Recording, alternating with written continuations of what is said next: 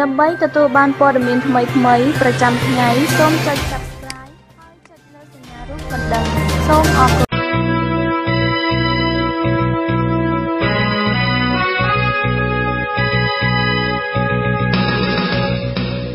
You're listening to Radio Free Asia. The following program is in Khmer.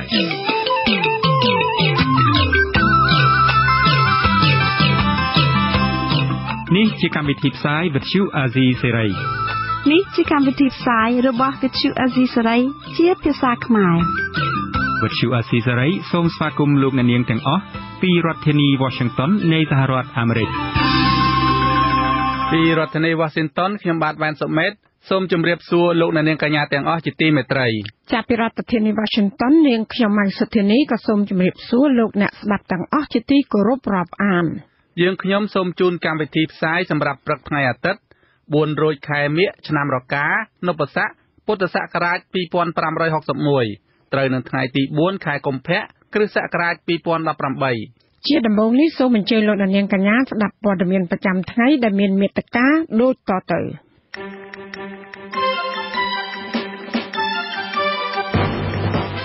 មន្ត្រីសិទ្ធិមនុស្សនិងអ្នកវិភាគរិះគន់សេចក្តីព្រាងច្បាប់ប្រមាថព្រះមហាក្សត្រថាជាអាវុធដ៏ពុះពុលសម្រាប់បង្ក្រាបបកប្រឆាំងសហជីពអះអាងថាមូលហេតុបណ្ដាលកម្មករកាត់ដេររាប់ពាន់នាក់ដួលសន្លប់គឺដោយសារការរំលោភច្បាប់ការងារប៉ូលីសព្រហ្មទណ្ឌកម្រិតស្រារាជធានីភ្នំពេញរងការចាប់ប្រកាន់ថាស៊ីដាច់ម៉ូតូរបស់ពលរដ្ឋជនជាតិអង់គ្លេសជាប់ចោទពីបទរាំអាហាភាសអះអាងថាអាជ្ញាធរខេត្តសៀមរាបចម្រិតទារប្រាក់ពីពួកគេ $40,000 ជាថ្នូរនឹងការដោះលែងរួមនឹងព័ត៌មានផ្សេងៗមួយចំនួនទៀតចាជាបន្តទៅទៀតនេះនាងខ្ញុំម៉ៅសុធានីសូមជូនព័ត៌មានពិស្ដាមន្ត្រីសង្គមស៊ីវិលផ្នែកសិទ្ធិមនុស្សនិងអ្នកវិភាគស្ថានភាពនយោបាយយល់ថារដ្ឋាភិបាលធ្វើច្បាប់ដាក់ទោសអ្នកប្រមាថព្រះមហាក្សត្រមិនស្របតាមកលៈទេសៈបច្ចុប្បន្ននេះទេដោយសារតែប្រទេសកម្ពុជាមានរដ្ឋធម្មនុញ្ញមួយរួចទៅហើយការលើកឡើងនេះគឺក្រោយពេលដែលលោកនាយករដ្ឋមន្ត្រីហ៊ុនសែនកាលពីចុងសប្តាហ៍នេះបានអនុម័តសេចក្តីព្រាងច្បាប់ស្តីពីវិសោធនកម្មក្រមព្រហ្មទណ្ឌផ្តន្ទាទោសចំពោះបុគ្គលណាដែលតុលាការរកឃើញថាមានកំហុសប្រមាថព្រះមហាក្សត្រគឺឲ្យជាប់ពន្ធនាគាររយៈពេល 5 ឆ្នាំនិងពិន័យជាប្រាក់ $2,500 ចាប់ពីរដ្ឋធានី Washington លោកយុនសមៀនរាយការណ៍អំពីរឿងនេះ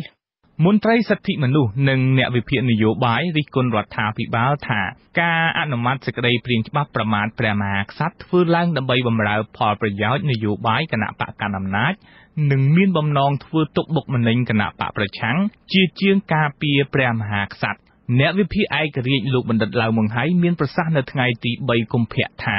សេចក្តីព្រាងច្បាប់ស្តីពីវិសោធនកម្មក្រមព្រហ្មទណ្ឌធ្វើឡើងផ្ទុយពីរដ្ឋធម្មនុញ្ញហើយប្រសិនបើរដ្ឋសភាអនុម័តតាមសំណើរដ្ឋាភិបាលច្បាប់ថ្មីនេះគឺគ្មានប្រសិទ្ធភាពព្រោះរដ្ឋសភាបច្ចុប្បន្នមិនស្របច្បាប់នោះទេក្រោយពីរដ្ឋាភិបាលបានរំលាយគណៈបកសង្គ្រោះជាតិលោកមើលឃើញថាការធ្វើច្បាប់នេះមានចរិតដូចករណីលើកមុនដែរគឺតម្រង់ទៅរកមនុស្សម្នាក់និងមានគោលបំណងព្យាបាទដល់អ្នកធ្វើអត្ថាធិប្បាយណាដែលរដ្ឋាភិបាលចោទថាធ្វើឲ្យប៉ះពាល់ដល់ព្រះកិត្តិនាមរបស់ព្រះមហាក្សត្រ គឺច្បាប់បន្ថែមទៅទៀតថាដូចជាយើងថាអូគ្រប់គ្រងដែលព្រះមហាក្សត្រយើងអញ្ចឹងបាទព្រោះតាមពិតទៅគឺថាតំណាក់តំណងរវាងរដ្ឋាភិបាលនិងព្រះមហាក្សត្ររបស់យើងហ្នឹងគឺដូចជាមិនដែលផ្ដល់កិត្តិយសដល់ព្រះមហាក្សត្រហ្នឹងគឺច្រើនទេបាទចា៎ព្រោះអត់បានដែលមានតំណាក់តំណងនេះដែលមានចែងក្នុងរដ្ឋធម្មនុញ្ញទៅទៀតផងចា៎បាទព្រោះយកច្បាប់ហ្នឹងដូចបង្ហាញថារដ្ឋាភិបាលហ្នឹងយកចិត្តទុកដាក់ពីព្រះមហាក្សត្រហើយគឺដែលប្រនឹងដែលកិត្តិយសដែលរបស់ព្រះមហាក្សត្ររបស់យើងទៅដែលកិត្តិយសកិត្តិស័ព្ទរបស់ព្រះមហាក្សត្រដែលបានហ្នឹងគឺដែលអាស្រ័យនឹងការបំពេញភារកិច្ចរបស់លោកនោះដែលគេហាមឃាត់មិនឲ្យបំពេញភារកិច្ចនោះបាទចា៎កាលពីខែតុលាឆ្នាំ 2017 មេធាវីរបស់លោកនាយករដ្ឋមន្ត្រីហ៊ុនសែនគឺលោកគីតិចនិងលោកអង្គវង្សវឌ្ឍនារដ្ឋមន្ត្រីក្រសួងយុតិធធម៌បានដាក់ពាក្យបណ្ដឹងលោកលឺឡៃស្រេងដោយស្នើសុំឲ្យសាលាដំបងរាជធានីភ្នំពេញចាត់វិធានការតាមផ្លូវច្បាប់ជាបន្ទាន់ ចំពោះករណីប្រមាថព្រះមហាក្សត្រលោកលឺឡៃស្រេងក៏ត្រូវបានគណៈបកហ៊ុនស៊ិនប៉ិចប្តឹងពីបទប្រមាថព្រះចេស្តាព្រះមហាក្សត្របន្ទាប់ពីសម្លេងសន្ទនាសម្ងាត់របស់លោកត្រូវបានគណនី Facebook ឈ្មោះសីហាចុះផ្សាយកាលពីថ្ងៃទី21ខែតុលាទីស្តីការគណៈរដ្ឋមន្ត្រីដឹកនាំដោយលោកហ៊ុនសែនដែលបានកាន់អំណាចជាង30ឆ្នាំមកនេះបានអនុម័តសេចក្តីព្រាងច្បាប់ស្តីពីវិសោធនកម្មក្រមព្រហ្មទណ្ឌដែលនឹងអាចផ្ដន្ទាទោសបុគ្គលណាដែលត្រូវតុលាការរកឃើញថាមានកំហុសប្រមាថព្រះមហាក្សត្រឲ្យជាប់ពន្ធនាគាររយៈពេល5ឆ្នាំនិងពិន័យជាប្រាក់$2,500មន្ត្រីសិទ្ធិមនុស្សជាតិនិងអន្តរជាតិថ្កោលទោសសេចក្តីព្រាងច្បាប់នេះដោយបារម្ភថាច្បាប់នេះអាចត្រូវរដ្ឋាភិបាលប្រើប្រាស់ជាអាវុធដើម្បីបំបិទសិទ្ធិសម្ដែងមតិរបស់អ្នកប្រឆាំង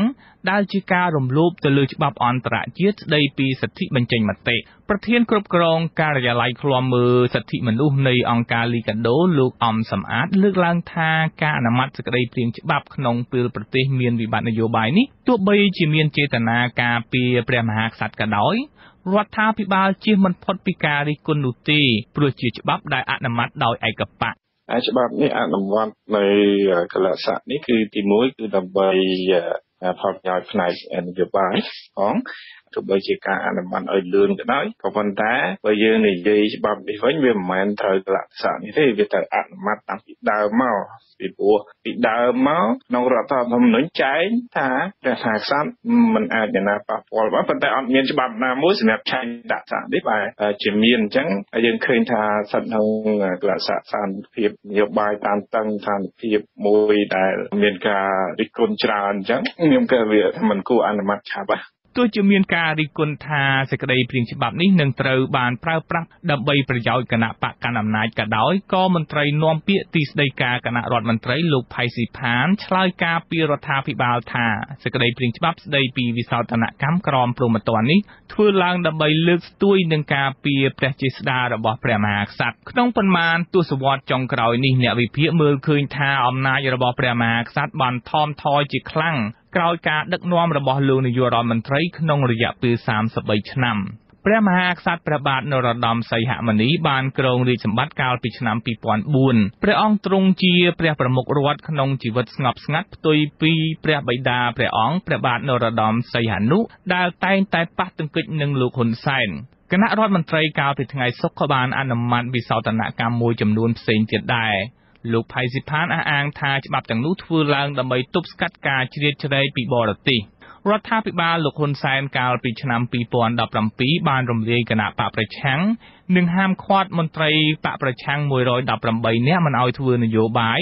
ដោយចោទប្រកាន់ថាគណៈបកសង្គ្រោះជាតិបានខុបខិតនឹងបរទេសដើម្បីផ្ដួលរំលំរដ្ឋាភិបាលទោះបីជាយ៉ាងណាក៏ដោយលោកមេធាវីសុកសំអឿនយល់ថាការអនុម័តសេចក្តីព្រាងច្បាប់នេះជាការបំពេញការខ្វះខាតក្នុងរដ្ឋធម្មនុញ្ញលោកមេធាវីរំលឹកថាកាលពីក្រមអ្នកច្បាប់ជជែកពិភាក្សាក្រមព្រហ្មទណ្ឌដំបូងក៏មានការលើកឡើងពីការខ្វះចន្លោះមិនបានចែងពីបទល្មើសពីការដាក់ទោសទណ្ឌតាក់ទងនឹងការប្រមាថព្រះមហាក្សត្រនេះដែរប៉ុន្តែគ្រានោះតំណាងរដ្ឋាភិបាលលើកឡើងថាព្រះមហាក្សត្រទ្រង់មិនចង់ដាក់ទោសពលរដ្ឋនោះទេព្រោះដូចជាមិនទៅឲ្យទេព្រោះរដ្ឋធម្មនុញ្ញធ្វើមានហើយហ្នឹងព្រោះបើយើងមានតែចែងក្នុងរដ្ឋធម្មនុញ្ញថាមិនអាចប៉ះពាល់បានដល់យើងអត់មានបទល្មើសអត់មានបដកម្មដាក់ទោសគេមិនពៀនដូចជាគេមិនពៀនទៅ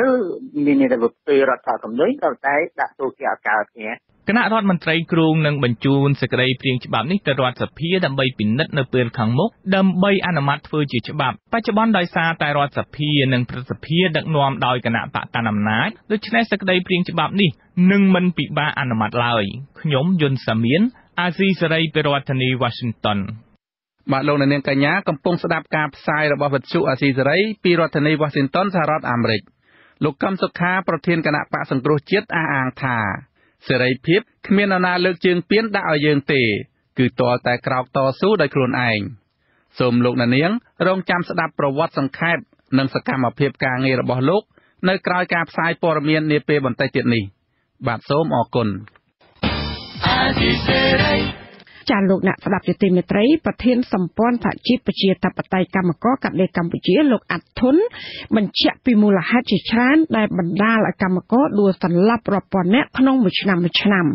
ដែលពុំមានការថយចុះនោះគឺដោយសារតែបញ្ហាសុខភាពលក្ខខណ្ឌការងារការរឹតបន្តឹងការគៀបសង្កត់ពីថៅកែសារធាតុគីមីនិងកន្លែងការងារគ្មានខ្យល់អុកស៊ីហ្សែនគ្រប់គ្រាន់ជាដើម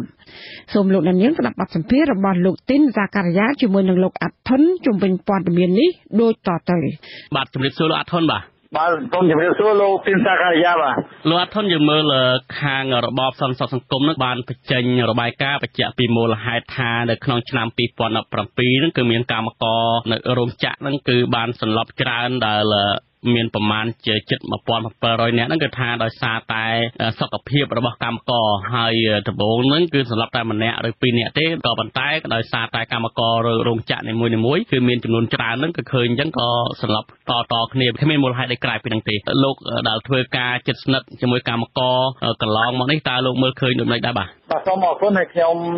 ក្នុងនាមជាតំណាងឲ្យកម្មករហើយខ្ញុំតែងតែមានការយកចិត្តទុកដាក់ទៅលើការដួលសន្លប់របស់កម្មករនេះខ្ញុំសូមបញ្ជាក់ថា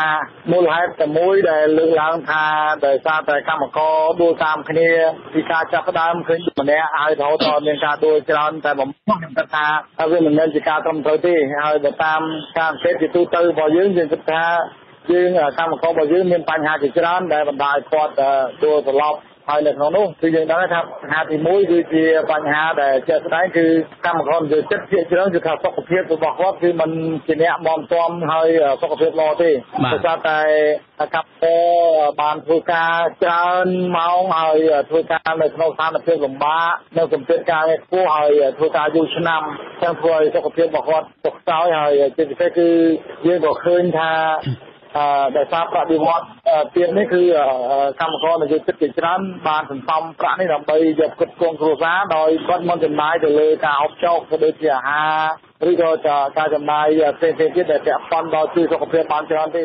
ដោយលោកមានប្រសាសន៍មិញអញ្ចឹងថាបញ្ហាសុខភាពមិនល្អហ្នឹងគឺដោយសារតែកត្តាហូបចុកដោយសារប្រាក់ខែតិចពួកគាត់មិនសមលុយដើម្បី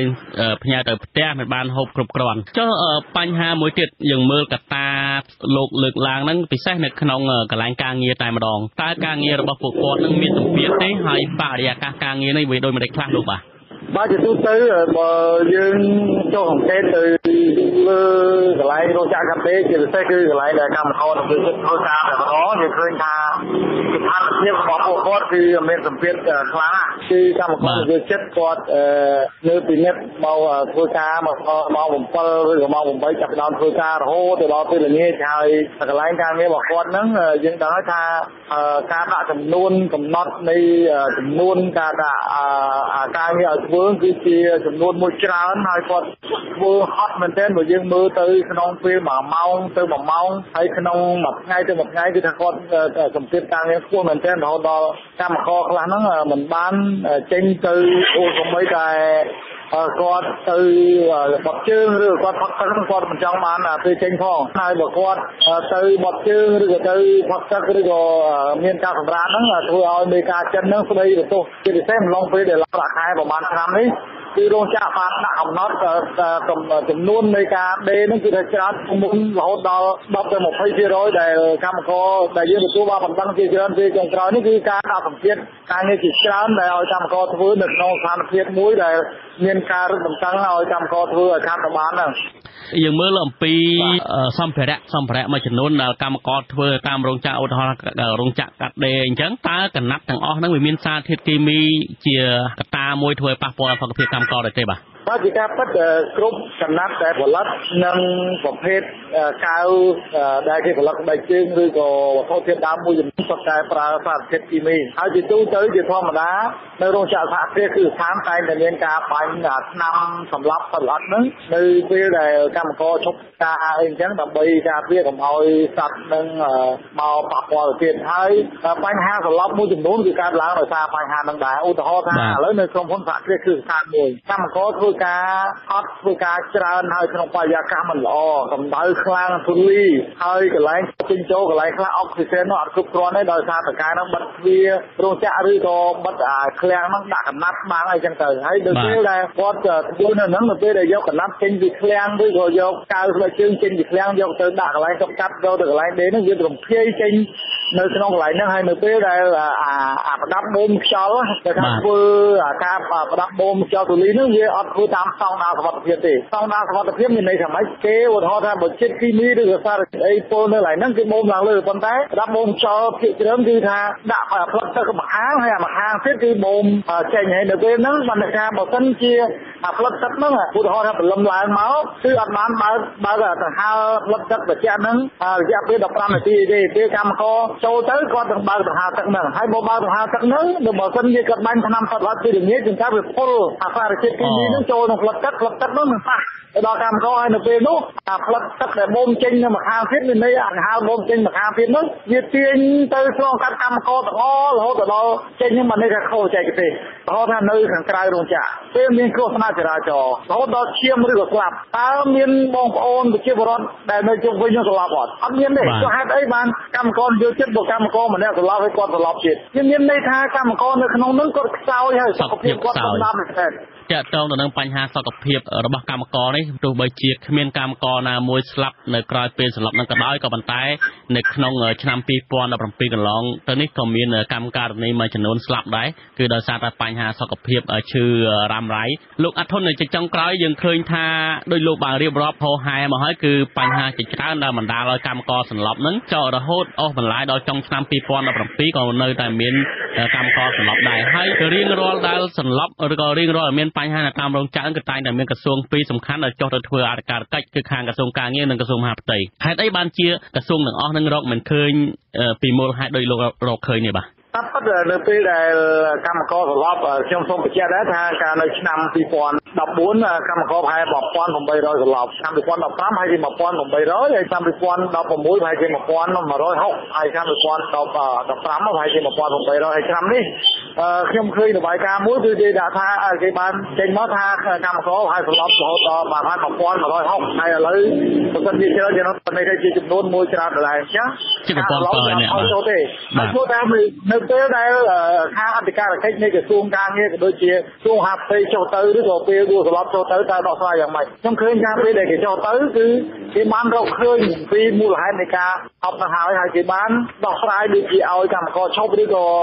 កែតម្រូវនៃបញ្ហាទាំងនោះបានប៉ុន្តែអ្វីដែលកម្មករសន្លប់វាមិនមែនមានន័យថាពេលសន្លប់មួយទៅដោះស្រាយមួយចឹងទេក្នុងនាមអាជ្ញាធរត្រូវពិនិត្យមើលថាតើក្រុមហ៊ុនហ្នឹងមានសាងសង់ហ្នឹងមានស្តង់ដារត្រឹមត្រូវអត់ហើយមាន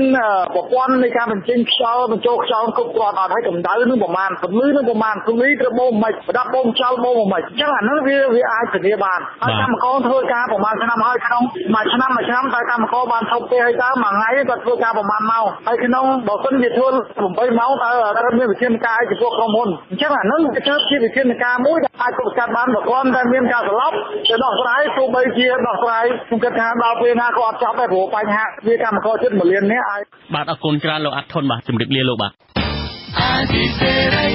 ចារបាយការណ៍អង្គការទន្លេអន្តរជាតិ International River បានបង្ហាញថាការបើកទំនប់ទឹកនៅទំនប់វារីអគ្គិសនីសេសានក្រំ2កាលពីខែវិច្ឆិកាឆ្នាំ2017កន្លងមកនេះបណ្ដាលឲ្យប្រជាពលរដ្ឋរាប់រយគ្រួសាររស់នៅក្នុងភូមិចំនួន5បោះបង់ចោលផ្ទះសម្បែងយ៉ាងហោចណាស់ក៏មានប្រជាពលរដ្ឋចំនួនជាង 5000 នាក់ដែរត្រូវបានជម្លៀសឲ្យទៅរស់នៅកន្លែងផ្សេងៗរហូតមកដល់ពេលនេះនៅមានប្រជាពលរដ្ឋជាង10គ្រួសារដែលមិនព្រមចាកចេញ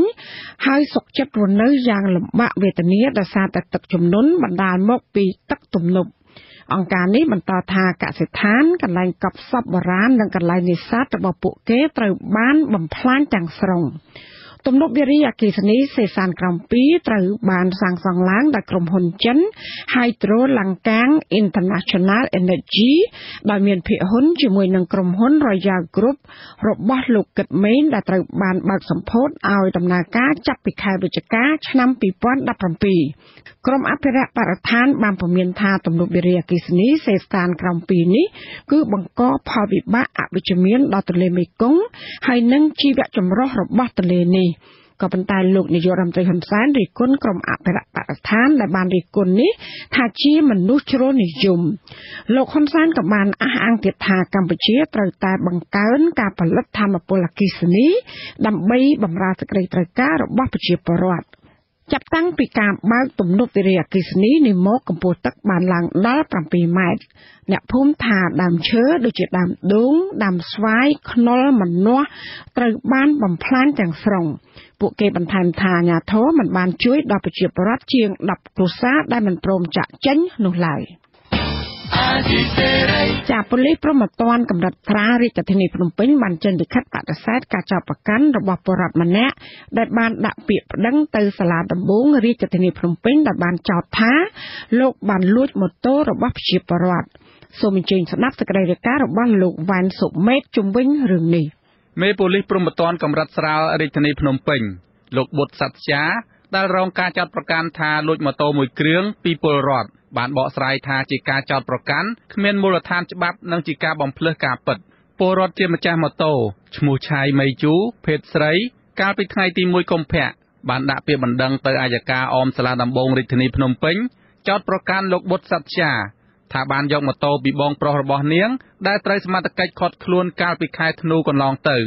តាមដីកាបង្គាប់ឲ្យចាប់ខ្លួនពាក់ព័ន្ធករណីលួចកាលពីឆ្នាំ2016ក្នុងពាក្យបណ្ដឹងបានបញ្ជាក់ថាម៉ូតូដែលប៉ូលីសបានដកហូតនោះជាកម្មសិទ្ធិរបស់នាងដោយមានឯកសារបញ្ជាក់នាងបានសុំជួបលោកបុត្រសត្យានៅការិយាល័យប៉ូលីសព្រហ្មទណ្ឌកម្រិតស្រាលរាជធានីភ្នំពេញដើម្បីសុំយកម៉ូតូមកប្រើប្រាស់វិញព្រោះខាងតុលាការប្រាប់ថាករណីចាប់បងប្រុសនាងប៉ូលីសមិនបានបញ្ជូនម៉ូតូទៅតុលាការនោះទេ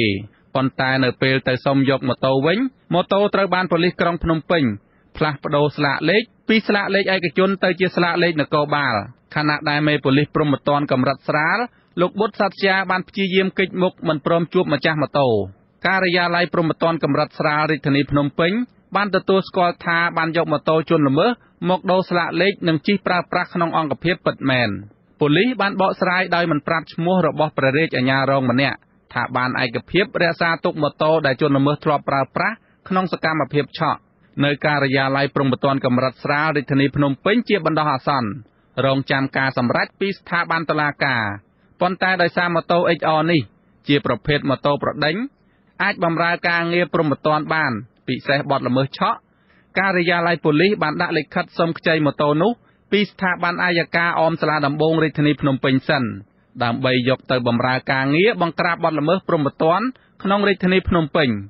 ហើយស្ថាប័នអัយការក៏បានយល់ព្រមដែរ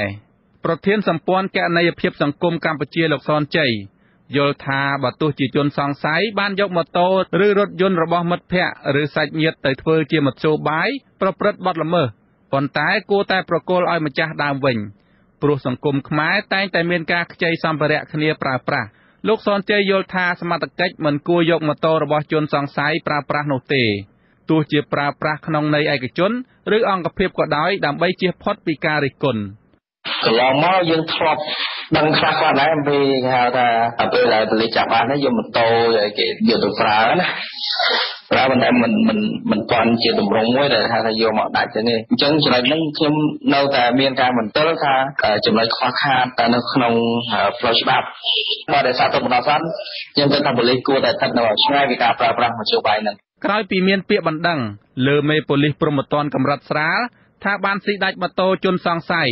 អ្នកប្រើប្រាស់តាមបណ្ដាញសង្គម Facebook បានរិះគន់ស្ថាប័នប៉ូលីសព្រហ្មទណ្ឌរាជធានីភ្នំពេញថាគ្មានម៉ូតូសម្រាប់សមត្ថកិច្ចក្នុងការប្រតិបត្តិការងារអាស៊ីសេរីមិនទាន់អាចសុំការបំភ្លឺពីមេប៉ូលីសក្រុងភ្នំពេញលោកជួនសវណ្ណបានទេចំពោះករណីរិះគន់ថាស្ថាប័នប៉ូលីសព្រហ្មទណ្ឌរាជធានីភ្នំពេញថាគ្មានម៉ូតូសម្រាប់សមត្ថកិច្ចក្នុងការប្រតិបត្តិការងារប៉ូលីសព្រហ្មទណ្ឌកម្រិតស្រាលបានរុញការទទួលខុសត្រូវលើសំណុំរឿងដែលពលរដ្ឋចោទប្រកាន់ថាលួចម៉ូតូធំម៉ាក XR នេះទៅស្ថាប័នអัยការអមសាលាដំបងរាជធានីភ្នំពេញប្រសិនបើម្ចាស់ម៉ូតូចង់បានម៉ូតូវិញព្រោះប៉ូលីសព្រហ្មទណ្ឌកម្រិតស្រាលអះអាងថាសំណុំរឿងនេះបានផុតដៃរបស់ការិយាល័យខ្លួនហើយខ្ញុំបាទវ៉ែនសុមេតអាស៊ីសេរីពីរដ្ឋធានី Washington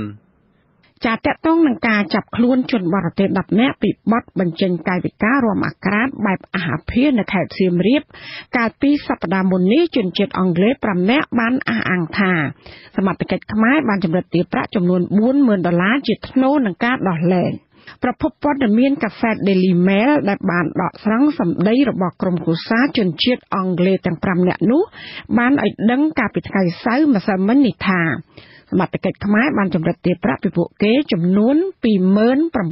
$28,000ដែលគិតជាដុល្លារគឺ$40,000ជាថ្នូរនឹងការដោះលែងឲ្យនៅក្រៅឃុំប្រភពដដែលអះអាងថាសមត្ថកិច្ចខ្មែរបានប្រាប់ថាពួកគេអាចមានជម្រើសមួយគឺទទួលសារភាពនៅទោសកំហុសនិងជាប់ពន្ធនាគារចំនួន6សប្តាហ៍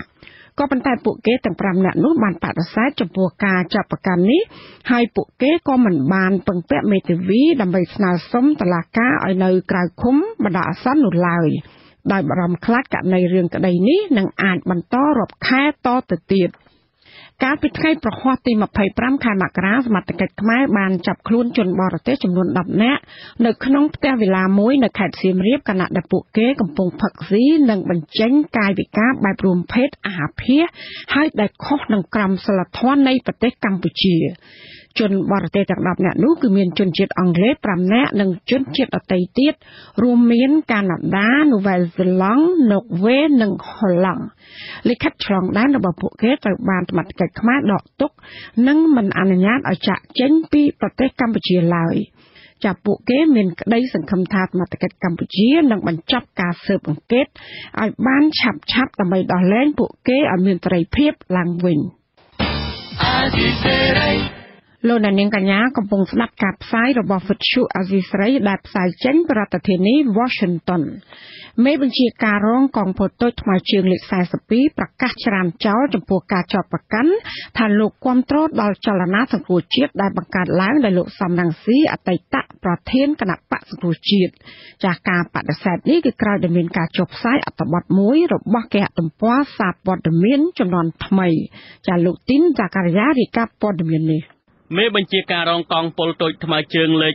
42លោកអ្នកវងប្រាប់ប្រព័ន្ធឃោសនារបស់លោកហ៊ុនសែនថាការចុះផ្សាយដោយគេហទំព័រសារព័ត៌មានចំនួនថ្មីថាលោកគាំទ្រចលនាសង្គ្រោះជាតិរបស់លោកសំរងស៊ីនោះគឺជារឿងប្រឌិតមានចេតនាទុច្ចរិតក្នុងបំណងញុះញង់បំបែកបំបាក់មកលើកម្លាំងកងទ័ពដែលកំពុងឈរជើងនៅតាមខ្សែបន្ទាត់ព្រំដែននិងជាការលាបពណ៌មកលើរូបលោកអ្នកវងបញ្ជាក់ចំហថាលោកនៅតែស្មោះត្រង់ចំពោះរដ្ឋាភិបាលនិងប្រឆាំងដាច់ខាតចំពោះចលនាសង្គ្រោះជាតិនិងបកសង្គ្រោះជាតិដែលត្រូវបានតុលាការកំពូលរំលាយចោលនោះទន្ទឹមនឹងនេះលោកអ្នកវងក៏បានអំពាវនាវនឹងស្នើសុំឲ្យកងកម្លាំងសមត្ថកិច្ចស្រាវជ្រាវនិងចាត់វិធានការតាមផ្លូវច្បាប់ចំពោះជនខិលខូចដែលបានលាបពណ៌និងមូលបង្កាច់រូបលោកតាមរយៈគេហទំព័រសារព័ត៌មានចំនួនថ្មីនេះប្រតិកម្មរបស់មេបញ្ជាការរងកងពលតូចថ្មើរជើងលេខ42រូបនេះគឺបានធ្វើឡើងបន្ទាប់ពីគេហទំព័រសារព័ត៌មានចំនួនថ្មីបានចុះផ្សាយដោយយកប្រភពពីនាយទាហាននិងពលទាហានស្ថិតនៅក្នុងកងពលលេខ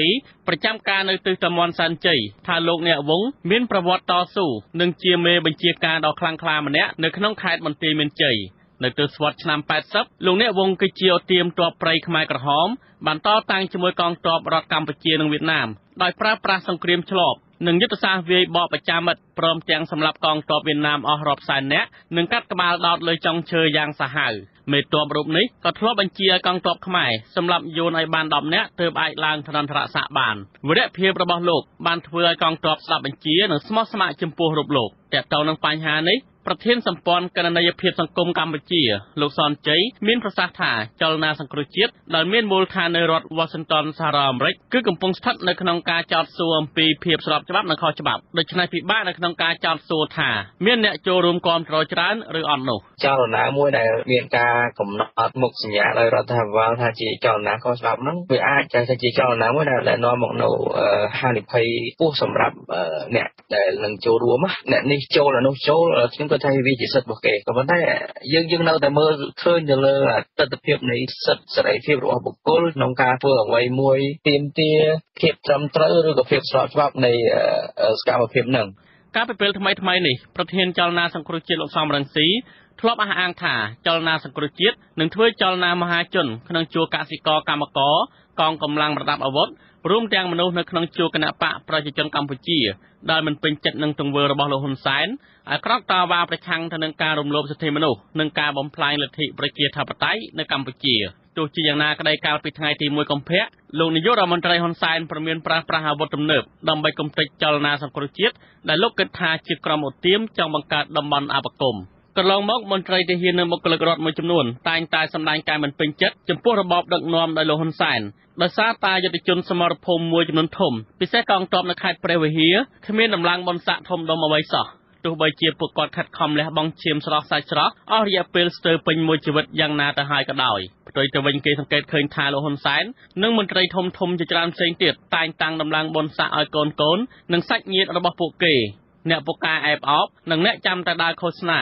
ឲ្យបកប្រជាជនកម្ពុជាជាដើមទោះបីជាពួកគេទាំងនោះគ្មានប្រវត្តិតស៊ូនៅក្នុងសមរភូមិក្តីអ្វីត្បិតតែមនុស្សភាគច្រើនជាពិសេសកងទ័ពមិនសូវហ៊ានបញ្ចេញមតិរិះគន់រដ្ឋាភិបាលឬក៏ចេញមកគាំទ្រគណៈបកប្រឆាំងជាសាធារណៈក្តីក៏ប៉ុន្តែពួកគេតែងតែដាក់ទណ្ឌកម្មតាមរយៈការបោះឆ្នោតដើម្បីផ្លាស់ប្ដូររបបបច្ចុប្បន្ននេះចេញក្នុងការបោះឆ្នោតឆ្នាំ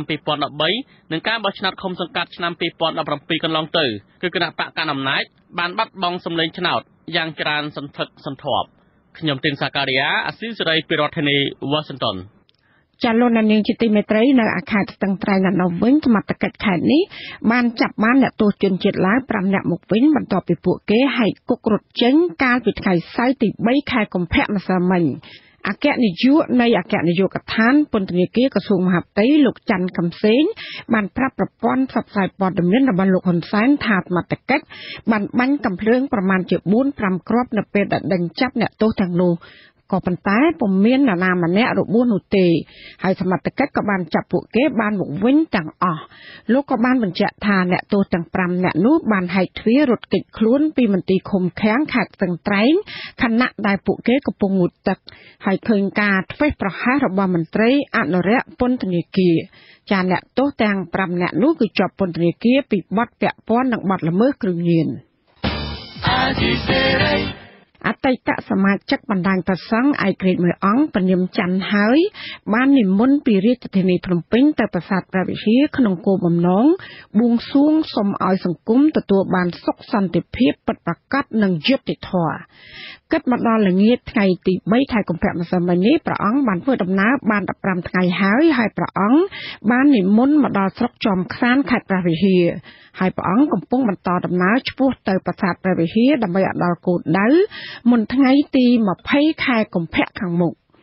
បដិជគុណច័ន្ទហើយមានថរដីកាថាព្រះអង្គធ្វើដំណើរដោយថ្មើរជើងតែអង្គឯងនេះគឺដោយសារតែព្រះអង្គចង់អប់រំទូមានចិត្តនិងបួងសួងឲ្យប្រជាពលរដ្ឋទទួលបាននូវសេចក្តីសុខសេចក្តីចម្រើនទាំងផ្លូវកាយនិងផ្លូវចិត្តចាមូលហេតុចម្បងដែលព្រះអង្គនិមន្តថ្មើរជើងជាង500គីឡូម៉ែត្រនេះពីព្រោះព្រះអង្គមើលឃើញថាស្ថានភាពសង្គមខ្មែរបច្ចុប្បន្ននេះកំពុងជួបវិបត្តិធ្ងន់ធ្ងរដោយសារតែអ្នកមានអំណាចមួយចំនួននិងក្រុមហ៊ុនបានរំលោភបំពានដីធ្លីប្រជាពលរដ្ឋជាដើមដូច្នេះហើយអាត្មាដើរបណ្ដាអាត្មាក៏បានជួបរឿងជាប្រខ្លះគាត់មានការបាត់បង់ដីធ្លីដោយសារមានការក្រុមហ៊ុនឬក៏បុគ្គលអ្នកមានចំនួនមកទម្លាប់យកដីធ្លីរបស់គាត់ហើយដូច្នេះហើយបានអាត្មាអធិដ្ឋានថាសូមឲ្យខ្លួនឯងមានសេរីភាពនិងសន្តិភាពក្នុងចិត្តនិងក្នុងជីវិតបើអាត្មារកសេរីភាពនិងសន្តិភាពឲ្យខ្លួនឯងបានហើយអាត្មានឹងប្រើប្រាស់សេរីភាពនិងសន្តិភាពនោះទៅឲ្យអ្នកអតីបន្តិចម្ដងតាមសមត្ថភាពដែលអាត្មាអាចធ្វើទៅបាន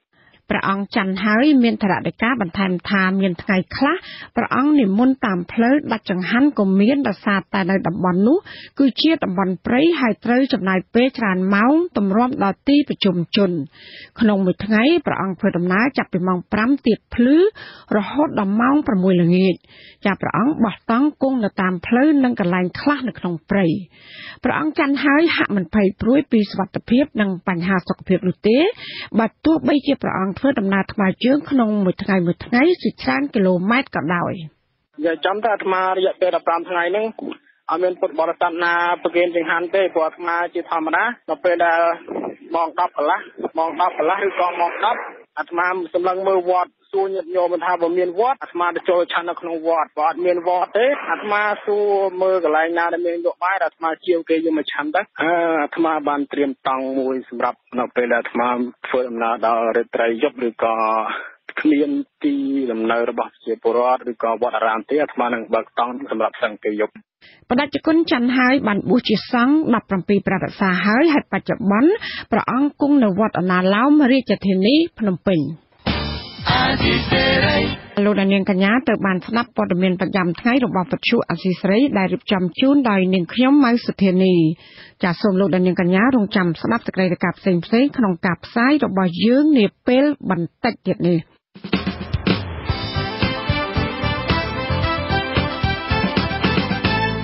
លោកនាងកញ្ញានិងប្រិយមិត្តអ្នកស្ដាប់ជាទីមេត្រី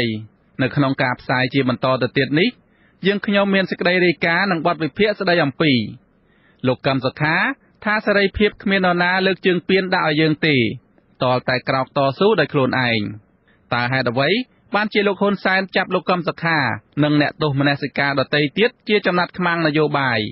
ហើយនៅចុងកម្មវិធីលោកនាងនឹងបានស្ដាប់ព័ត៌មានបញ្ចប់សូមអញ្ជើញលោកនាងស្ដាប់ការផ្សាយរបស់យើងខ្ញុំជាបន្តទៅទៀតដោយមេត្រី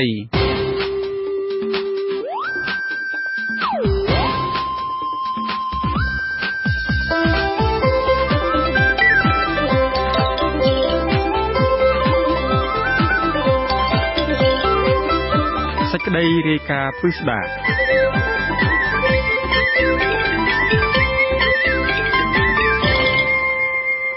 បាទលោកអ្នកនាងកញ្ញាជាទីមេត្រីគិតមកដល់ពេលនេះអស់រយៈពេល5ខែហើយដែលប្រធានគណៈបកសង្គ្រោះជាតិត្រូវអាជ្ញាធរលោកហ៊ុនសែនចាប់និងឃុំខ្លួននៅពន្ធនាគារត្រពាំង plong ដោយរងការចោទប្រកាន់ពីបទក្បត់ជាតិនេះមិនមែនជាលើកទី1ទេដែលលោកកឹមសុខារងការធ្វើទុកបុកម្នេញផ្នែកនយោបាយលោកក៏ធ្លាប់ជាប់ពន្ធនាគារពីមុនដោយសារហេតុផលនយោបាយនេះដែរលោកធ្លាប់ត្រូវបង្ខំចិត្តបង្ខាំងខ្លួននៅក្នុងស្នាក់ការគណៈបកដោយមិនបានចេញទៅណារាប់ខែលោកថាគេអាចចាប់លោកដាក់គុកបានប៉ុន្តែគេមិនអាចដាក់គុកមនសិការស្នេហាជាតិរបស់លោកបានឡើយបាទលោកមួងណារ៉េតមានសេចក្តីរាយការណ៍មួយអំពីព័ត៌មាននេះដោយផ្ដើមពីប្រសាសន៍លោកកឹមសុខាសមរភូមិទាមទារដើម្បីលទ្ធិប្រជាធិបតេយ្យនេះគឺវាមានភាពតឹងតែងណាស់មានការលំបាកណាស់ប៉ុន្តែការលំបាករបស់យើងនេះបើយើងនៅតែព្យាយាមតស៊ូខ្ញុំជឿថាយើងនឹងទទួលបាននៅសិទ្ធិសេរីភាពនិងប្រជាធិបតេយ្យពិតប្រាកដជាមិនខានផ្លូវធ្វើដំណើរនៅក្នុងការព្យាយាមនឹងតស៊ូដើម្បីសិទ្ធិសេរីភាពនិងប្រជាធិបតេយ្យនេះប្រធានគណៈបកសង្គ្រោះជាតិលោកកឹមសុខាត្រូវចំណាយពេលមួយភាគធំនៃជីវិតនយោបាយរបស់លោកនៅក្នុងមន្ទីរឃុំឃាំងព្រោះញោមញីទៅដោយការធ្វើទុកបុកម្នេញពីសំណាក់លោកនាយរដ្ឋមន្ត្រីហ៊ុនសែនដោយការប្រើប្រាស់ប្រព័ន្ធតុលាការជាឧបករណ៍នៅក្នុងការបង្ក្រាបសម្លេងប្រឆាំងលោកកឹមសុខាចាប់ផ្ដើមជាប់ពន្ធនាគារដំបូងនៅថ្ងៃទី31ខែធ្នូឆ្នាំ2005ដោយការប្តឹងរបស់លោកហ៊ុនសែនពីបទបរិហាកេរ្តិ៍កាលនោះលោកនៅធ្វើជាប្រធានមជ្ឈមណ្ឌលសិទ្ធិមនុស្សកម្ពុជាការចោទប្រកាន់និងចាប់លោកដាក់ពន្ធនាគារនេះមិនមែនកើតឡើងដោយគ្មានហេតុផលនយោបាយនោះទេព្រោះតាំងតែពីបង្កើតមជ្ឈមណ្ឌលសិទ្ធិមនុស្សកម្ពុជានៅក្នុងខែតុលាឆ្នាំ2002លោកកឹមសុខាបានចុះអប់រំនិងបញ្យល់ប្រជាពលរដ្ឋឲ្យយល់ដឹងអំពីសិទ្ធិពលរដ្ឋសិទ្ធិមនុស្សនិងលទ្ធិប្រជាធិបតេយ្យបន្ថែមលើសពីនេះទៅទៀតលោកត្រូវផ្សាយការអប់រំអំពីសិទ្ធិមនុស្សនេះតាមវិទ្យុផងដោយអប់រំទាំងផ្លូវលោកនិងផ្លូវធម៌ក៏ប៉ុន្តែរដ្ឋាភិបាលមិនអនុញ្ញាតឲ្យមជ្ឈមណ្ឌលសិទ្ធិមនុស្សមានអាជ្ញាប័ណ្ណបើកស្ថានីយវិទ្យុផ្ទាល់ខ្លួននោះទេលោកកឹមសុខាបញ្ជាក់ថាលោកត្រូវជួលម៉ោងផ្សាយតាមវិទ្យុឯកជនមួយគឺវិទ្យុសម្បុកឃ្មុំដើម្បីផ្សព្វផ្សាយក៏ប៉ុន្តែការផ្សព្វផ្សាយឲ្យប្រជាពលរដ្ឋយល់ដឹងអំពីសិទ្ធិសេរីភាពរបស់ខ្លួនបែបនេះគឺជាគ្រោះថ្នាក់ខ្លាំងបំផុតដល់ការបន្តក្រោយអំណាចរបស់លោកហ៊ុនសែនខ្ញុំចុះបង្រៀនបញ្យលប្រជារាស្ត្រតាមជនបទវេទិកាសាធារណៈចាប់ពីឆ្នាំ2002មកទៅគ្រប់កន្លែងពេលខ្ញុំទៅធ្វើវេទិកាដំបូងគណៈបព្វជិនលើកគ្នាមកលើកកៅអីរវាយខ្ញុំទៀតប៉ុន្តែខ្ញុំអត់ថយប្រជារាស្ត្រអត់ហ៊ានទេពីដើមអត់ហ៊ានចូលរួមទេម្ដង100នាក់ឡើងទៅ300នាក់ឡើងទៅ500នាក់ឡើងទៅ1000នាក់ឡើងទៅរាប់សែននាក់រហូតដល់សម័យនេះដោយសារការសន្សំរបស់យើងគឺមិនដោះប្រជាពលរដ្ឋលោកកឹមសុខាត្រូវជាប់ពន្ធនាគារអស់រយៈពេល17ថ្ងៃទម្រាំលោកហ៊ុនសែនព្រមដោះលែងឲ្យមានសេរីភាពវិញនៅថ្ងៃទី17ខែមករាឆ្នាំ2006ក្រោយការដោះលែងនេះលោកកឹមសុខាបានដឹកនាំក្បួនដង្ហែព្យុហយាត្រាមួយធ្វើដំណើរដោយថ្មើរជើងពីភ្នំពេញទៅវត្តឧដុង្គក្នុងខេត្តកំពង់ស្ពឺដើម្បីសុំសេចក្តីសុខនិងសន្តិភាពឲ្យកើតមានដល់ប្រជាជាតិនិងប្រទេសកម្ពុជា ដោយសារតែបទបរិហាគេជាបទល្មើសព្រហ្មទណ្ឌដែលងាយឲ្យបកកាន់អំណាចប្រើប្រាស់ប្រព័ន្ធតុលាការដើម្បីចាប់អ្នកហ៊ានតវ៉ាបញ្ចេញមតិរិះគន់រដ្ឋាភិបាលដាក់នៅក្នុងពន្ធនាគារបែបនេះក្រោយពីចេញពីគុកភ្លាមលោកកម្មសខាជំរុញឲ្យរដ្ឋាភិបាលលោកហ៊ុនសែនដកបទបរិហាគេចេញពីបទល្មើសព្រហ្មទណ្ឌជាលទ្ធផលរដ្ឋសភាកម្ពុជាបានដកបទបរិហាគេនេះចេញពីបទល្មើសព្រហ្មទណ្ឌនៅឆ្នាំ2007នៅក្រៅពីការរួចពន្ធនាគារនេះបានជាង1ឆ្នាំនៅថ្ងៃទី22ខែកក្កដាឆ្នាំ2007លោកកម្មសខាបានបង្កើតគណៈបកនយោបាយមួយដាក់ឈ្មោះថាគណៈបកសិទ្ធិមនុស្សដែលលោកធ្វើជាប្រធានការធ្វើទុកបុកម្នេញលើលោកកម្មសខាការលោកនៅជាប្រធានគណៈបកសិទ្ធិមនុស្សដូចជាមិនសូវមានសភាពខ្លាំងក្លាប៉ុន្មានទេក៏ប៉ុន្តែពេលដែលលោកចាប់ដៃគ្នាជាមួយនឹងលោកសំរងស៊ីបង្កើតគណៈបកសង្គ្រោះជាតិដោយច្របាច់គណៈបកពីរបញ្ចូលគ្នាគឺគណៈបកសិទ្ធិមនុស្សនិងគណៈបកសំរងស៊ីចាប់ពីថ្ងៃទី17ខែកក្កដាឆ្នាំ2012នោះមកការធ្វើទុកបុកម្នេញផ្នែកនយោបាយចាប់ផ្ដើមមានឡើងយ៉ាងសន្ធាប់ទៅលើលោកកម្មសខាលោកសំរងស៊ីនិងមន្ត្រីបកប្រឆាំងទោះជារងការធ្វើទុកបុកម្នេញខ្លាំងកម្លាំងគាំទ្រគណៈបកប្រឆាំងក៏កើនឡើងខ្លាំងណាស់ដែរគណៈបកសង្គ្រោះជាតិដែលដឹកនាំដោយលោកសំរងស៊ីជាប្រធាននិងលោកកម្មសខាជាអនុប្រធានឈ្នះអាសនៈរដ្ឋសភាចំនួន55ក្នុងចំណោម123អាសនៈកាលពីក្នុងការបោះឆ្នោតជាតិនាខែកក្កដាឆ្នាំ2013គណៈបកកណ្ដាលអំណាចថាបើអ្នកឯងចាក់ឆ្នោតហើយមិនព្រមឲ្យទៅយើងតើបងប្អូនព្រមឬមិនព្រមប៉ុន្តែក្រោយការបោះឆ្នោតខែកក្កដាឆ្នាំ2013នោះគណៈបកសង្គ្រោះជាតិលោកកម្មសខានិងលោកសំរងស៊ីដឹកនាំធ្វើបាតកម្មយ៉ាងកក្រឹកកក្រែងតវ៉ានឹងភាពមិនប្រក្រតីនៃលទ្ធផលបោះឆ្នោតហើយទាមទារឲ្យមានការកែតម្រង់គណៈកម្មាធិការជាតិរៀបចំការបោះឆ្នោតការធ្វើទុកបុកម្នេញពីសំណាក់គណៈបកកាន់អំណាចបានបន្តកើតមានឡើងទៅលើលោកកម្មសខានៅចុងខែឧសភាឆ្នាំ2016លោកកម្មសខាបានបង្ខំចិត្តបង្ខាំងខ្លួននៅក្នុងទីស្នាក់ការគណៈបកសង្គ្រោះជាតិដើម្បីសុវត្ថិភាពនិងតវ៉ាទៅនឹងការធ្វើទុកបុកម្នេញតាមផ្លូវតុលាការពាក់ព័ន្ធទៅនឹងការចាប់ប្រកាន់ពីបទសញ្ចារកម្មដែលអ្នកវិភាគយល់ថាជាការបង្កើតឡើងដើម្បីធ្វើបាបលោកកម្មសខាតុលាការបានកាត់ទោសលោកដោយកំបាំងមុខដោយផ្តន្ទាទោសឲ្យជាប់ពន្ធនាគារ5ខែនិងពិន័យជាប្រាក់ 80,000 រៀលពីបទមិនព្រមបង្ហាញខ្លួននៅតុលាការការផ្តន្ទាទោសនេះគឺធ្វើឡើងទាំងលោកនៅមានអភ័យឯកសិទ្ធិសភាតំណាងរាជគណៈបកសង្គ្រោះជាតិពីររូបទៀតគឺលោកអ៊ុំសំអាននិងសមាជិកប្រសិទ្ធិគណៈបកប្រឆាំងលោកហុងសុកហួរក៏រងការចាប់ខ្លួននិងផ្តន្ទាទោសដាក់ពន្ធនាគារទាំងមានអភ័យឯកសិទ្ធិនេះផងដែរយើងដឹងហើយថាសម័យនេះប្រព័ន្ធប្រជាធិបតេយ្យនៅប្រទេសកម្ពុជាត្រូវបានខ្ទេចខ្ទាំហើយគេវាយបំបាក់ខ្ទេចទៅហើយបើគេរំលោភបំពានលើអភ័យឯកសិទ្ធិរបស់អ្នកតំណាង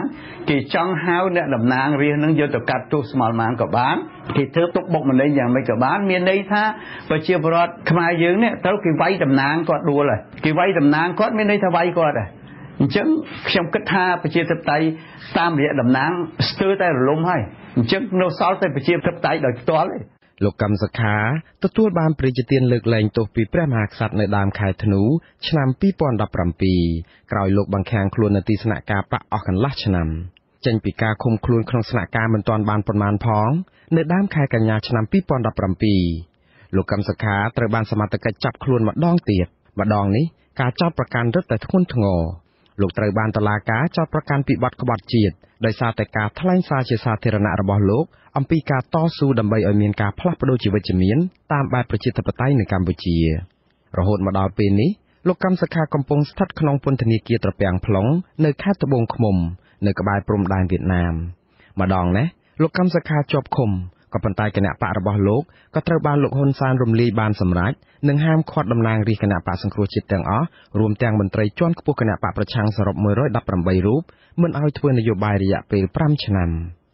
ខ្ញុំមិនខកចិត្តទេបើសិនណាជាគេចាប់ខ្ញុំទៅ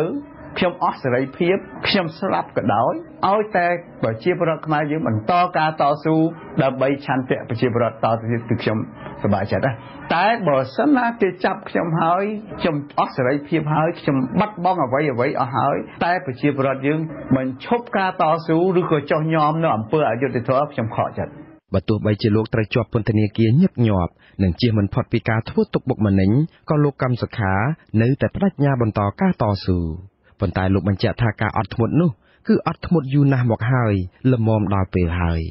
លោកផ្ដាំផ្ញើប្រជាពលរដ្ឋខ្មែរដែលស្រឡាញ់លទ្ធិប្រជាធិបតេយ្យនិងស្អប់ខ្ពើមអំពើជិះជាន់ពីសំណាក់អ្នកកាន់អំណាចផ្ដាច់ការនៅ3ចំណុចទី1ខ្ញុំសូមបញ្ជាក់ជូនថាគេអាចឃុំខ្លួនខ្ញុំបានប៉ុន្តែគេអាចឃុំឧត្តមកតេខ្ញុំបានទេទី2ខ្ញុំសូមជម្រាបថាបើគ្មានការបថុយគ្មានការផ្លាស់ប្ដូរទេទី3ខ្ញុំជម្រាបជូនថាសេរីភាពគ្មាននរណាយកមកឲ្យទេបើសិនណាយើងចង់បានសេរីភាពយើងត្រូវតែតស៊ូខ្ញុំសូមតែម្យ៉ាងទេសូមឲ្យបងប្អូនបន្តការតស៊ូតទៅទៀតដើម្បីឲ្យមានការផ្លាស់ប្ដូរជាវិជ្ជមានតស៊ូដោយអហិង្សាតស៊ូដើម្បីខ្មែររស់ទាំងអស់គ្នាយើងត្រូវតែហ៊ានលះបង់ដើម្បីខ្មែររស់ដើម្បីជាតិយើងរស់ការលះបង់ដើម្បីជាតិរស់នេះលោកកម្មសុខារក្សាស្មារតីនៅរឹងមាំក៏ប៉ុន្តែលោកកំពុងរងទុក្ខយ៉ាងដំណំផ្ទាល់ខ្លួន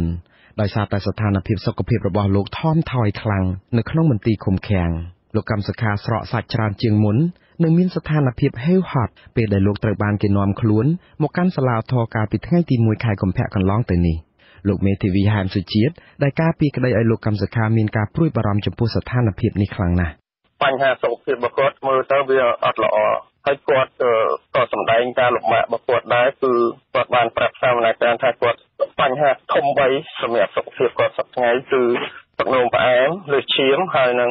ឆ្អឹងភាពសរសៃហើយបញ្ហាដែលធ្វើឲ្យគាត់សម្រាប់អត់លោកនេះគឺបញ្ហាភាពសរសៃពីព្រោះថាពេលដែលគាត់សម្រាកពេលដែលគាត់ផ្ទៀងមកទៀតគឺគាត់ភ្ញាក់ភ្លៀងព្រោះឈឺព្រោះសរសៃវាគៀបអញ្ចឹងគាត់សម្រាប់អត់លោកអីទោះបីជាលោកកម្មសុខាស្នើសុំតុលាការឲ្យដោះលែងលោកឲ្យមានសេរីភាពវិញដើម្បីលោកអាចព្យាបាលជំងឺលោកផងនិងអាចចូលរួមនៅក្នុងជីវភាពនយោបាយរបស់លោកដូចធម្មតាវិញផងក៏ដោយក៏តុលាការសម្រេចបន្តឃុំខ្លួនលោកតទៅទៀតដោយអះអាងថានៅមន្ទីរពេទ្យត្រពាំង plong មានពេទ្យមើលជំងឺអ្នកជាប់ឃុំហើយនិងម្យ៉ាងទៀតការបន្តឃុំខ្លួននេះគឺដើម្បីរក្សាសុវត្ថិភាពរបស់លោកកម្មសុខានៅក្នុងស្ថានភាពដែលរូបលោកកម្មសុខាជាប្រធានគណៈបកត្រូវជាប់ឃុំគណៈបកសង្គ្រោះជាតិត្រូវគេរំលាយចោលតំណាងរាជគណៈបកប្រឆាំងទាំងអស់ត្រូវហាមឃាត់សិទ្ធិធ្វើនយោបាយនិងមន្ត្រីជាន់ខ្ពស់ជាច្រើនរបស់គណៈបកប្រឆាំងត្រូវភៀសខ្លួនទៅក្រៅប្រទេសសកម្មជនបកត្រូវរដ្ឋាភិបាលបំផិតបំភ័យគ្រប់រូបភាពយ៉ាងនេះក្តីក៏លោកកម្មសុខានៅតែសង្ឃឹមលើប្រជាពលរដ្ឋខ្មែរដែលនឹងនាំគ្នាក្រោកឡើងដើម្បីទាមទារសិទ្ធិសេរីភាពទាំងនេះមកវិញព្រោះការធ្វើទុកបុកម្នេញបែបនេះមិនអាចចេះតែបន្តធ្វើបានជារៀងរហូតនោះទេខ្ញុំស្គាល់ច្បាស់ពីច្បាប់ធម្មជាតិគ្មានស្អីអមតៈទេហើយអាការអត់អមតៈនេះមិនមែនតែពួកខ្ញុំដែលរកគ្រោះអ្នកដែលពំលោបលើខ្ញុំក៏មិនអមតៈដែរស្របពេលដែលលោកកម្មសុខាសង្ឃឹមទៅលើការក្រោកតវ៉ារបស់ប្រជាពលរដ្ឋខ្មែរដើម្បីទាមទារសិទ្ធិសេរីភាពនិងយុត្តិធម៌ចលនាសង្គ្រោះជាតិមួយត្រូវបានបង្កើតឡើងដោយលោកសំរងស៊ីនិងតំណាងរាជគណៈបកសង្គ្រោះជាតិព្រមទាំងមន្ត្រីអង្គការសង្គមស៊ីវិលក្នុងគោលដៅបំផុសឲ្យប្រជាពលរដ្ឋក្រោកតវ៉ាដោយសន្តិវិធីដើម្បីឲ្យមានការដោះលែងលោកកម្មសុខាជាបន្ទាន់និងដោយឥតលក្ខខណ្ឌហើយនឹងរៀបចំឲ្យមានការបោះឆ្នោតជាតិមួយប្រកបដោយភាពសេរីត្រឹមត្រូវនិងយុត្តិធម៌ដែលមានការចូលរួមពីគណៈបកសង្គ្រោះជាតិសហគមន៍អន្តរជាតិឯណោះវិញក៏មិននៅស្ងៀមដែរគឺពួកគេកំពុងតែខ្នះខ្នែងរកវិធានការដាក់ទណ្ឌកម្មទាំងផ្នែកការទូតនិងសេដ្ឋកិច្ចមកលើរដ្ឋាភិបាលលោកហ៊ុនសែនទោះជាយ៉ាងនេះក្តីអ្នកវិភាគយល់ឃើញថាដំណោះស្រាយនយោបាយដ៏សមស្របបំផុតគឺមានតែខ្មែរនិងខ្មែរវិលទៅរកការចរចាគ្នាដើម្បីបញ្ចប់វិបត្តិនយោបាយនេះតែប៉ុណ្ណោះខ្ញុំបាទមុងណារ៉េតអាស៊ីសេរីរដ្ឋធានី Washington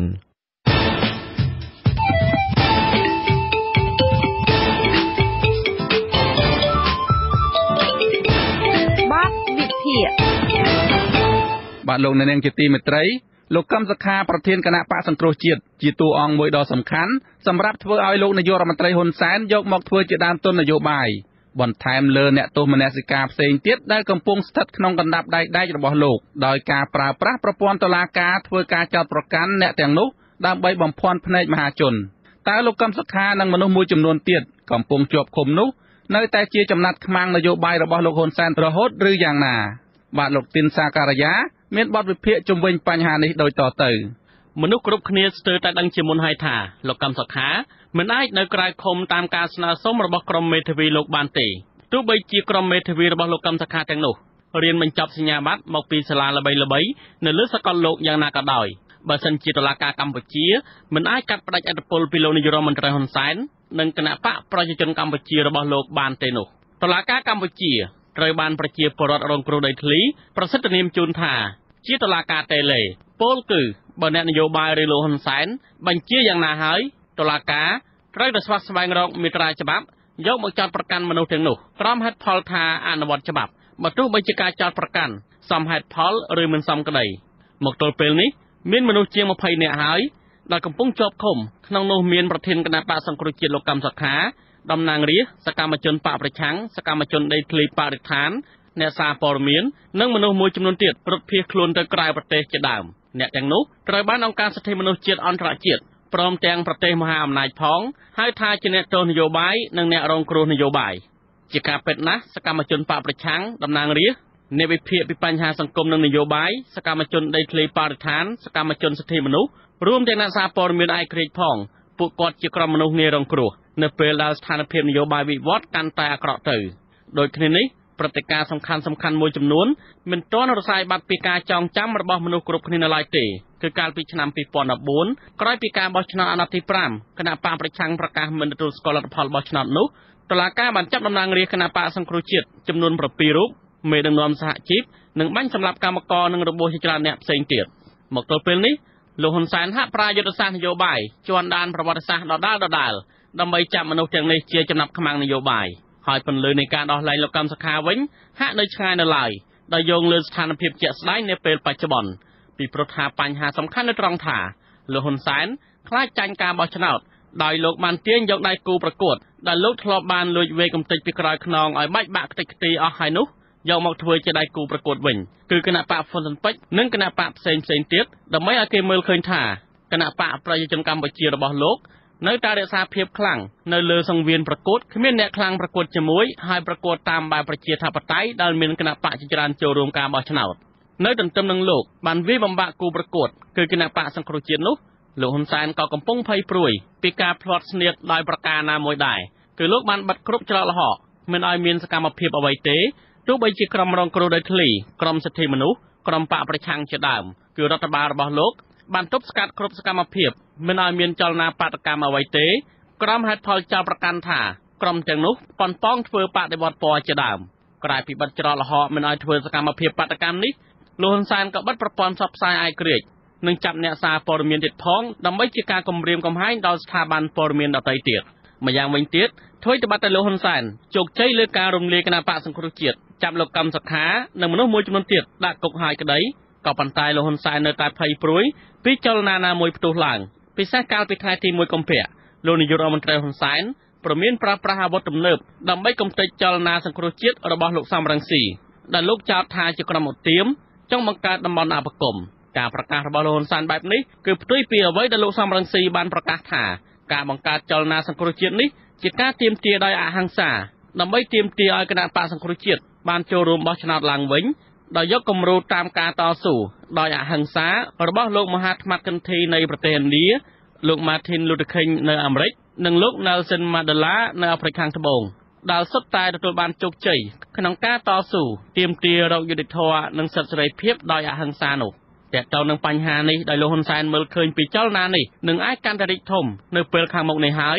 ទើបលោកហ៊ុនសែនមិនទុកចិត្តអ្នកដទៃក្នុងការតែងតាំងមនុស្សផ្សេងទៀតនៅក្នុងជួរកងទ័ពក្រៅពីតែងតាំងក្រុមគ្រួសារនិងកូនចៅរបស់លោកដូចជាការពិពេលថ្មីនេះលោកហ៊ុនសែនបានតែងតាំងកូនប្រុសច្បងរបស់លោកគឺលោកហ៊ុនម៉ាណែតឲ្យកាន់តួនាទីជាច្រើនរួមមានតែងតាំងទៅជាឧត្តមសេនីយ៍ឯកផ្កាយមាស3កាន់តំណែងជាអគ្គមេបញ្ជាការរងកងទ័ពជើងគោកជាមេបញ្ជាការរងកងអង្គរៈជាមេបញ្ជាការកងកម្លាំងពិសេសប្រឆាំងភេរវកម្មនិងជានាយរងសេនាធិការចម្រុះនៃកងយុទ្ធពលខេមរៈភូមិន្ទបន្ទាប់មកលោកហ៊ុនសែនក៏បានតែងតាំងកូនប្រុសទី2របស់លោកគឺលោកឧត្តមសេនីយ៍តូហ៊ុនម៉ាណិតឲ្យធ្វើជាប្រធាននាយកដ្ឋានស្រាវជ្រាវផ្នែកខាងចារកិច្ចរីឯនៅចុងខែធ្នូឆ្នាំ2017លោកក៏បានតែងតាំងក្មួយប្រុសបង្កើតរបស់លោកគឺលោកហ៊ុនជាពីឋានន្តរស័ក្តិជាឧត្តមសេនីយ៍តូទៅជាឧត្តមសេនីយ៍ឯកផ្កាយមាស3នៃក្រសួងការពារជាតិក្នុងរយៈពេលមិនដល់1ខែផងគឺនៅពេលកណ្ដាលខែមករាឆ្នាំ2018លោកនាយករដ្ឋមន្ត្រីហ៊ុនសែនក៏បានតែងតាំងកូនប្រសាររបស់លោកគឺលោកឌីវិជាដែលជាកូនប្រុសរបស់លោកហុកឡុងឌីឲ្យធ្វើជាអគ្គស្នងការរងនគរបាលជាតិថែមទៀតជាសរុបសេចក្តីទៅទោះបីជាលោកហ៊ុនសែនតែងតាំងកូនចៅរបស់ខ្លួនឲ្យកាន់កិច្ចការធំនិងតុលាការស្ថិតនៅក្រោមឥទ្ធិពលរបស់លោកដែលជំរុញឲ្យតុលាការប្រកាសពីការអនុវត្តច្បាប់ដ៏តឹងតែងដើម្បីបន្តឃុំខ្លួនលោកកម្មសុខានិងមនុស្សមួយចំនួនទៀតដែលគេមើលឃើញថាជាចំណាប់ខ្មាំងនយោបាយដូចនេះក្តីក៏ប៉ុន្តែលោកកម្មសុខារួមទាំងអ្នកជាប់ឃុំដទៃទៀត នឹងអាចមានសិទ្ធិសេរីភាពវិញភ្លាមបើសិនជាលោកកម្មសខាព្រមធ្វើតាមលោកហ៊ុនសែនពលគឺព្រមចេញមកបង្កើតបកថ្មីជាមួយតំណាងរាស្ត្រមួយចំនួនដែលលោកសំរងស៊ីធ្លាប់ចោទថាជាមនុស្សរបស់លោកហ៊ុនសែននោះដែលជាយុទ្ធសាស្ត្របំបែកលោកកម្មសខាចេញពីលោកសំរងស៊ីនៅពេលនោះលោកកម្មសខានិងមន្ត្រីជាន់ខ្ពស់របស់គណៈបកសង្គ្រោះជាតិមួយចំនួននឹងត្រូវបានតុលាការរបស់លោកហ៊ុនសែននឹងលុបឈ្មោះចេញពីបញ្ជី118រូបនោះវិញភ្លាមដើម្បីមានសិទ្ធិធ្វើនយោបាយវិញបានក៏ប៉ុន្តែយុទ្ធសាស្ត្របែបនេះតំណងជាលោកកម្មសខាមិនព្រមធ្វើតាមលោកហ៊ុនសែននោះទេព្រោះលោកបានប្រកាសឲ្យថាលោកសុខចិត្តជាប់គុកមិនលួចឧត្តមគតិរបស់លោកឡើយទោះបីជាយ៉ាងនេះក្តីលោកកម្មសខានិងគណៈបកសង្គ្រោះជាតិប្រហែលជាមិនអស់សង្ឃឹមឡើយប្រសិនបើគណៈបកសង្គ្រោះជាតិទាំងមូលរួមទាំងអ្នកគាំទ្ររបស់បកប្រឆាំងផងព្រមធ្វើតាមបណ្ដាំរបស់លោកកម្មសខាដែលលោកលើកឡើងថាសេរីភាពគ្មានអ្នកណាឲ្យដោយងាយៗនោះទេបើសិនជាអ្នកប្រជាធិបតេយ្យទាំងអស់មិនព្រមស្រុះស្រួលគ្នានឹងសាមគ្គីឲ្យទៅជាធ្លុងតែមួយដើម្បីទាមទារទេនោះនៅត្រង់ចំណុចនេះគឺដូចអ្វីដែលជាគោលបំណងរបស់លោកសំរងស៊ីដែលបង្កើតចលនាសង្គ្រោះជាតិនេះឡើងដើម្បីរួមគ្នាទាមទារសិទ្ធិសេរីភាពមកវិញដោយអហិង្សាដោយដែលប្រទេសមហាអំណាចមួយចំនួនបានលើកឡើងថាគ្មានអ្នកណាអាចជួយបានទេក្រៅពីខ្មែរជួយខ្មែរដោយខ្លួនឯងនោះក្រៅពីនេះទៀតអ្វីដែលឃើញជាគំរូហើយស្រាប់នោះគឺថារបបផ្ដាច់ការមួយចំនួននៅលើសកលលោកបានដួលរលំបន្តិចម្ដងដោយសារតែកម្លាំងមហាជនភាគច្រើននៅក្នុងប្រទេសបានរួមគ្នាទាមទារសិទ្ធិសេរីភាពរបស់ខ្លួនមកវិញបញ្ហានេះសម្រាប់នៅកម្ពុជាក៏ដូចនោះដែរគ្មានអ្នកណាអាចស្មានត្រូវឡើយនៅដំណាក់កាលចុងក្រោយគឺនៅគ្រាដែលលោកហ៊ុនសែនកាន់តែរិទ្ធបတ်សិទ្ធិសេរីភាពកាន់តែខ្លាំងឡើងហើយនៅពេលនោះ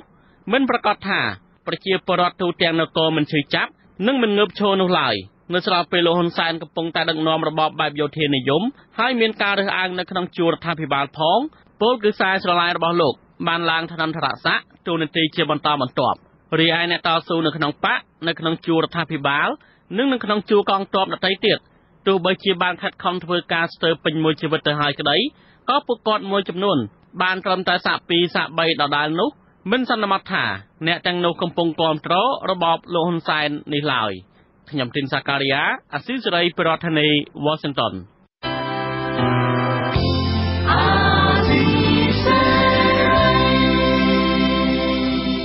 ជាបន្តទៅទៀតនេះនាងខ្ញុំម៉ៅសុធានីសូមជូនព័ត៌មានបញ្ចប់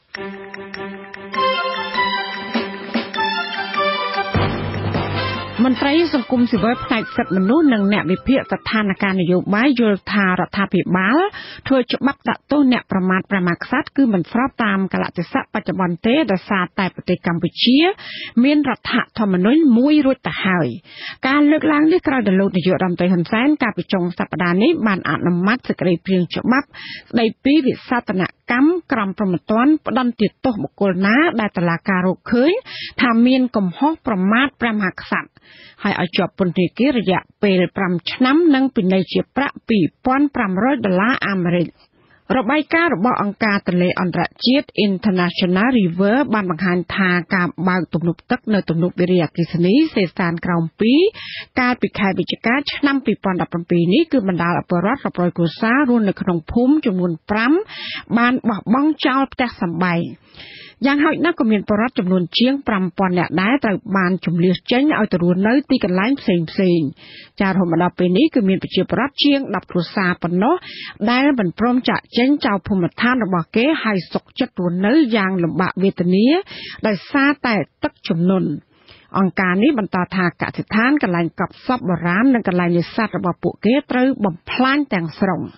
ប៉ូលីសព្រហ្មទណ្ឌកម្រិតស្រាលរាជធានីភ្នំពេញចេញលិខិតបដិសេធការចាប់ប្រកាន់របស់ពលរដ្ឋម្នាក់ដែលបានដាក់ពាក្យប្តឹងទៅសាលាដំបូងរាជធានីភ្នំពេញដែលបានចាប់ប្រកាន់លោកថាបានលួចម៉ូតូរបស់ប្រជាពលរដ្ឋ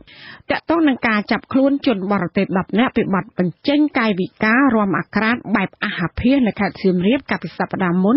ជនជាតិអង់គ្លេស5នាក់អះអាងថាសមត្ថកិច្ចខ្មែរបានចម្រិតទារប្រាក់ចំនួន$40,000ជាថ្នូរនឹងការដោះលែង ចាប្រភពព័ត៌មានកាសែត Daily Mail ដែលបានដកស្រង់សម្ដីរបស់ក្រុមគូសាជនជាតិអង់គ្លេសទាំង5នាក់នោះបានឲ្យដឹងកាលពីម្សិលមិញថាសមត្ថកិច្ចខ្មែរបានចំណាត់ទារប្រាក់ពីពួកគេចំនួន 28,000 ផោនដែលស្មើនឹង $40,000 អាមេរិកជាការដោះលែងឲ្យនៅក្រៅឃុំប្រភពដដែលអះអាងថាសមត្ថកិច្ចបានប្រាប់ពួកគេថាអាចមានជំរឿនមួយគឺទទួលសារភាពនៅទោសកំហុសនិងជាប់ពន្ធនាគារចំនួន6 សប្តាហ៍ក៏ប៉ុន្តែពួកគេទាំង5នាក់នោះបានបដិសេធចំពោះការចាប់ប្រកាន់នេះហើយក៏មិនបានពឹងពាក់មេធាវីដើម្បីស្នើសុំតុលាការឲ្យពួកគេនៅក្រៅឃុំបណ្ដោះអាសន្ននោះឡើយ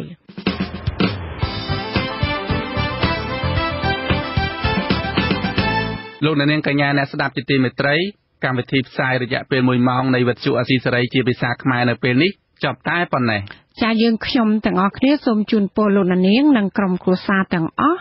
សូមជួបប្រកបតែនឹងសេចក្តីសុខសេចក្តីចម្រើនជានិរន្តរ៍ខ្ញុំបាទវ៉ែនសុមេតចានាងខ្ញុំម៉ៅសុធានីព្រមទាំងក្រុមការងារទាំងអស់នៃវិទ្យុអាស៊ីសេរីសូមអរគុណនិងសូមជម្រាបលាចាសូមជម្រាបលា